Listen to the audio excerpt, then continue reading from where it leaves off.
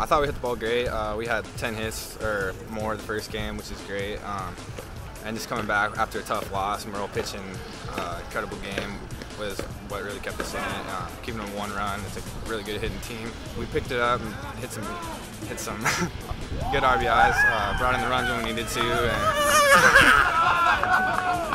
yeah, so we put put the bats together when we needed to, and rallied behind, played good defense for Merle, who pitched a great game. You know, in game 1, you know, unfortunately our defense let us down a little bit there early and put us in a hole, but you know, it was one of the first games that our offense really kind of gave us a chance to win, you know, by outscoring the other team, not just by putting enough across with the great pitch and defense to win the game. And so that was really good to see, double-digit hits, you know, and I'll take, you know, 2-run lead in the 9th, or the last couple innings with our bullpen every day of the week. And unfortunately, we didn't get done in game 1. Give Whitworth a lot of credit, you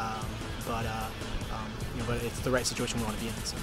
And then Merle, you know, that's what you need. You know, you lose a heartbreaker like that, you need a guy like Merle to step up and you know, just gives us a chance to win a baseball game. You know, our pen, playing extra innings, we've thrown a lot of guys, so we needed to start to go deep. He absolutely, you know, just pounded the zone and threw strikes and kept them off balance, and you know, we were able to get a couple runs across there in the second game, you know, to win. And that's what we're built around. Defense and pitching is what we always want to do, and then score enough runs to hope to win the game. So. Yeah, we need to come out good game 3, ready to play game 3. To win the series against them would be great and put us a great runner for the conference.